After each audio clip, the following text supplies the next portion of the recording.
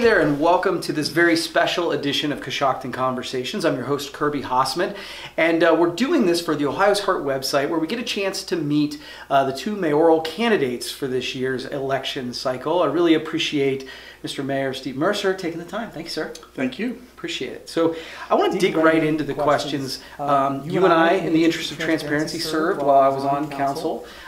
You have been mayor for 3 terms now. So I'm curious, why did you decide to run again? Well, I think the main reason is because I want to finish some projects and initiatives that have been underway actually for years.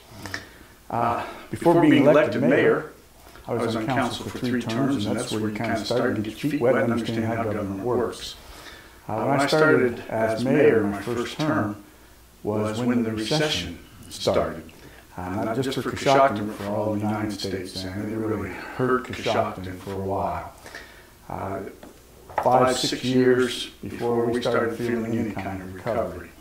So there wasn't much to do other than just try to lead through the storm, which we did. Came out on the other side of it, and now we've been able to actually finish in the black, which we have, but there was very little money.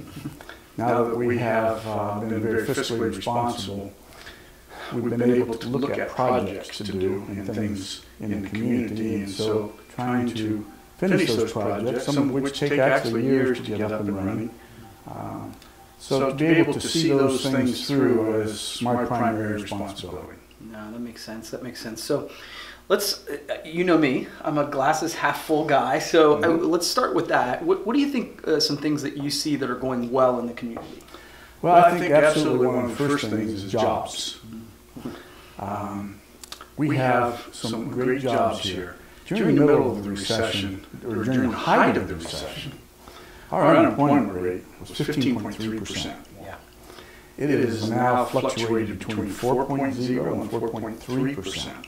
According to the Federal Reserve, full employment and economic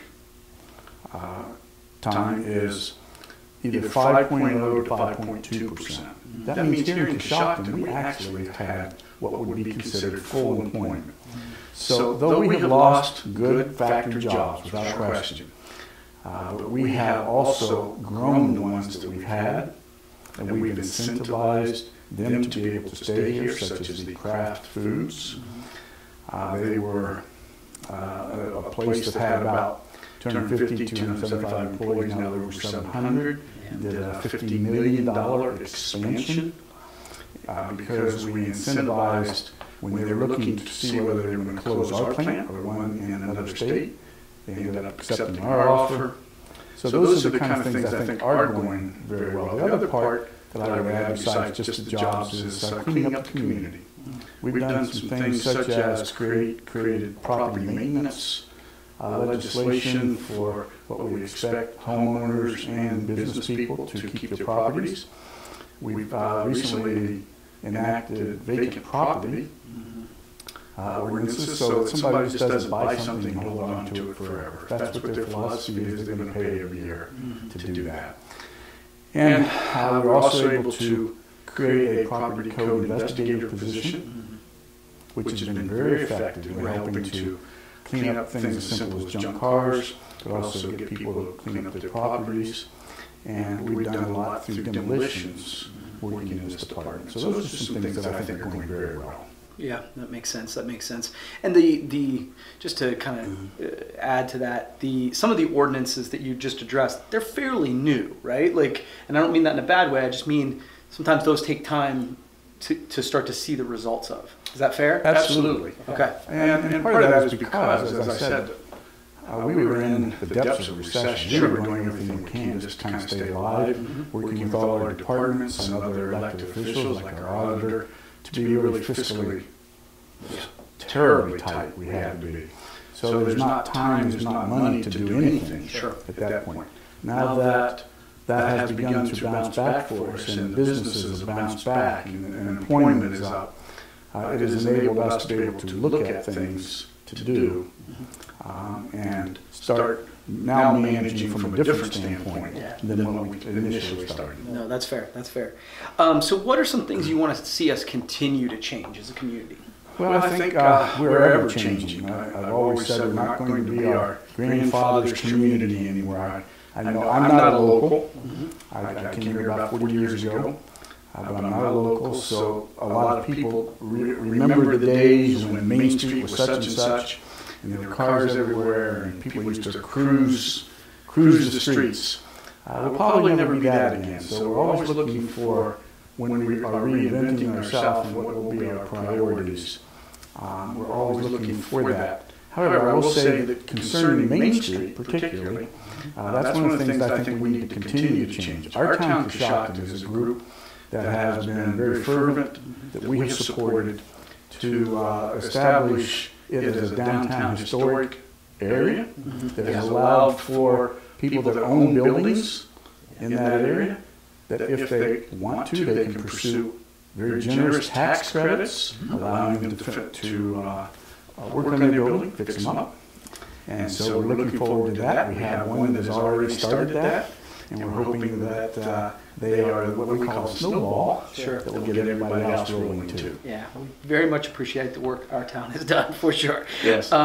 So what are some of the projects that you want to tackle? You sort of addressed that in the first answer, but what are some things you'd like to tackle if reelected? Well, specifically, probably the big one that I have been in my head for 15 years, even when I was just serving on city council since I've been mayor.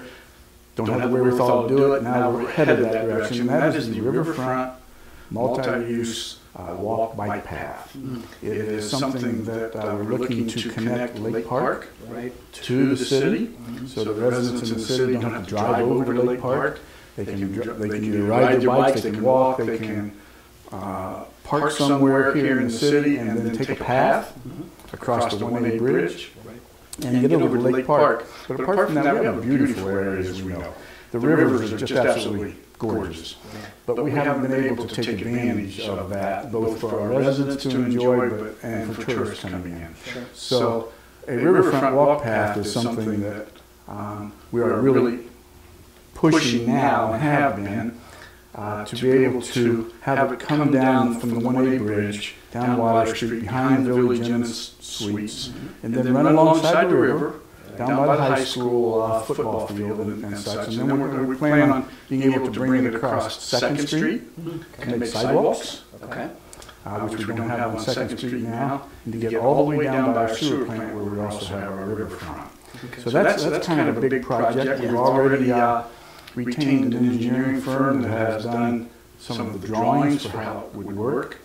And the next step is, part of the plan includes creating a Veterans Memorial Park that would be behind the Village Inn Suites in honor of all of our veterans.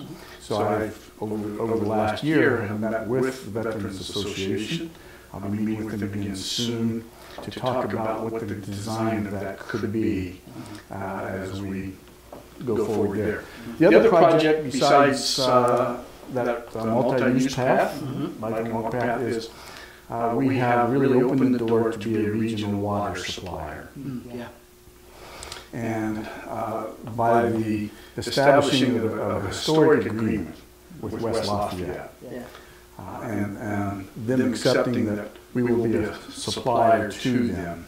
That's the first step in us being able to use the resources that we have, our number one asset, our water plant, our sewer plants, be able to use them to share in the whole community and to give it to not only much needed areas where people are desperate for good water, but also, as it says about development, development follows the water and sewer lines. So as we're able to expand those lines into or outside the city, it helps with development for everybody. So those are two very specific and very pretty big projects. So how will you fund them? Well, funding is always the issue. We as a city do not have the funds just to tackle those kind of things. But one of the things that is an advantage to being in the position that I am for a while is that you learn where those sources are. And in this case, We are always looking for not only just loans but grants to be able to fund them. And in this case, I'll say the West Lafayette project. We've been able to do that because the high EPA has seen that as we were rated the #1 project in all of Ohio.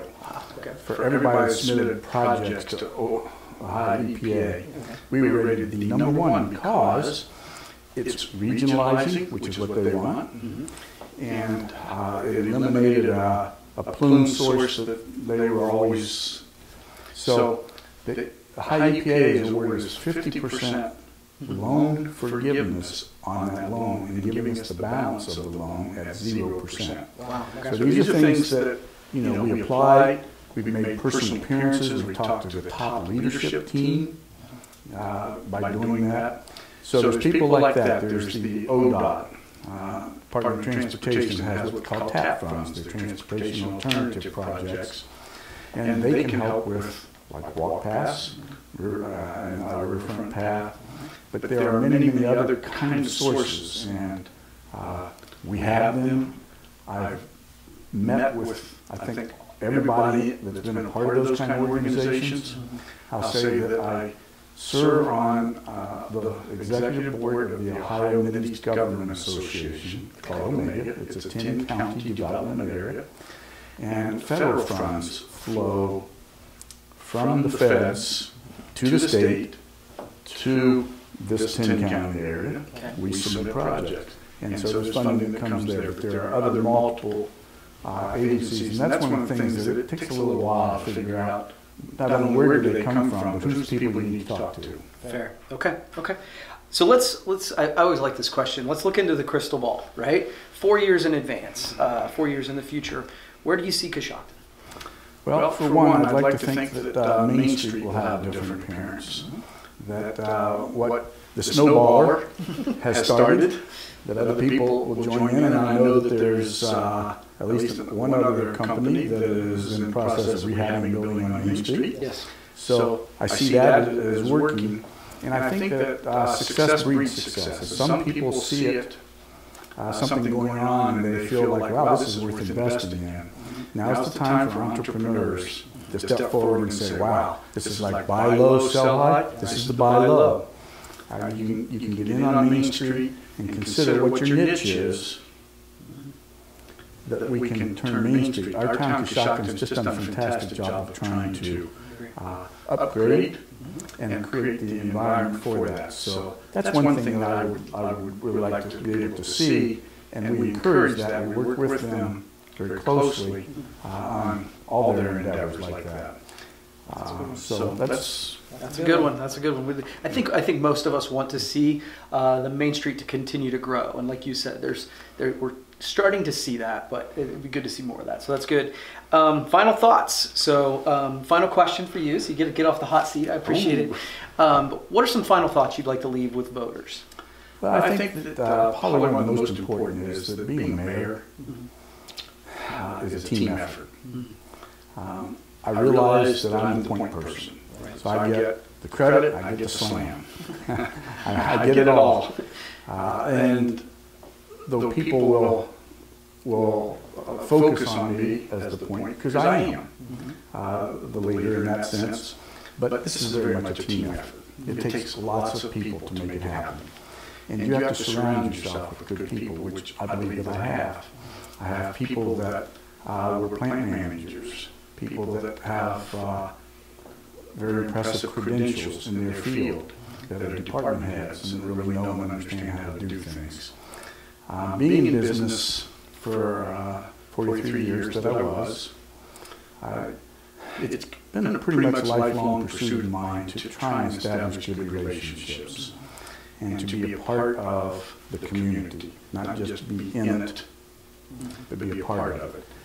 And I've always felt like it's my responsibility to give back to the community. When you look at how a mayor has to operate, it's not an independent type position. It just requires so much connections, and establishing relationships is so critical that it's not something you want to do on the fly in a position. You want to have done that in your lifetime, I hope, so that you establish relationships with business people that you may have to go to and say, what can we do to partner together on this? It's maybe establishing relationships with other government agencies and government officials that you have to work with. We have an excellent relationship with our county commissioners. We've worked on many projects together, including when we consolidated our utility systems. So having those kind of relationships is so critical because the mayor cannot do it by himself. It is a team effort. And for that, I would just like to conclude, I guess, by saying I'm very grateful that Coshocton has supported me in my effort to lead the city. I feel like we've led it through the most difficult time, and now there are things that we're doing that we hope are going to continue to take it forward into the change. And the faith that I have has led me down a path that is, I'm really here to serve, not to be served. So I would like to be able to serve another term, and hopefully the completion of these things that we've talked about. So thank you very much. Hey, thanks for taking the time. Appreciate it. All right, thank you. All right, well, that is going to wrap up this special edition of Coshocton Conversations. We'll see you next time.